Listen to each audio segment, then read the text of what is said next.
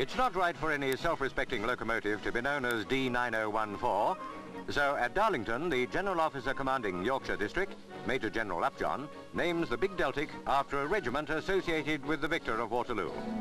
The last engine to bear this name was retired last year after 2.25 million miles during her 35-year service. The General presented the driver of the Deltic with a plaque to hang in the cab.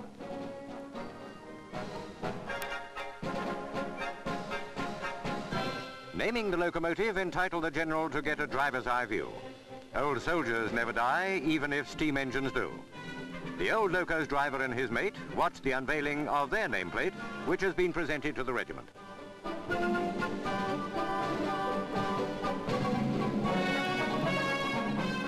"22 of these new Deltics replace 55 steam locomotives, part of the modernizing and economy effected by British Railways.